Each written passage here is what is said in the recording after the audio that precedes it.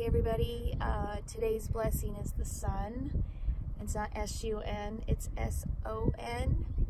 And I'm referring to God's Son, Jesus Christ. And I'm gonna start crying. I'm a little emotional today. Dang it, sorry.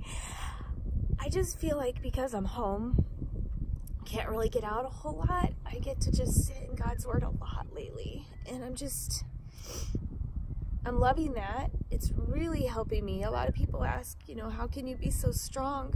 I have my moments, but it's Him. He gives me my strength. He helps me so much. And, when I'm working full time, I don't get this time. And so it's really valuable. And even though it's hard for me to sit at home for a long time, the time that I'm having with God and His Son and His Word is really valuable, and it's transforming me, and it's been a blessing. And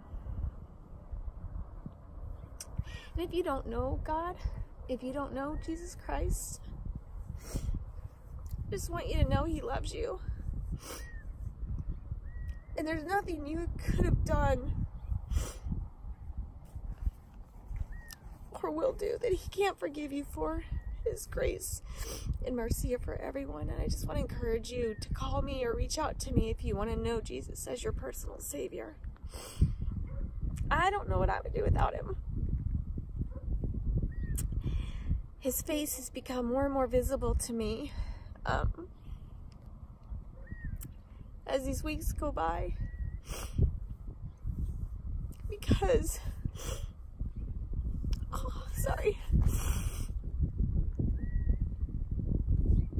I just witnessed His love through the visible hands of everybody else who's in the body of Christ. We weren't made to be alone. We were made to be a community.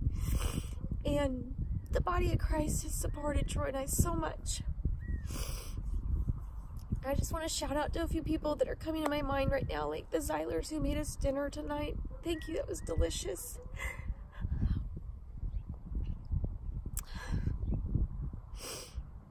My dad.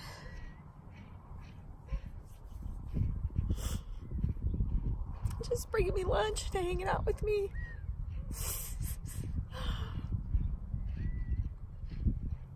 Just people who text and call and say, how you doing? What do you need? Eileen, who just checks in on me every day. Terry, and just this amazing blessing that occurred out of nowhere. Laura, thank you for referring me. Mother's Grace is a nonprofit who contacted me, and I was nominated to receive some help from them, and they have blessed me with some help with some financial things, and with my naturopath and things like that. And again, it's just God showing me His face through all the different ways people are reaching out and helping me. And I just feel like the more I sit in God's Word, the more I see His face through the love of others who are reaching out and coming alongside us and helping us in ways that I just never imagined. And I just want to say thank you for your love. Thank you for your prayers. And I just want to say blessings are everywhere. So keep your eyes open and you will find them.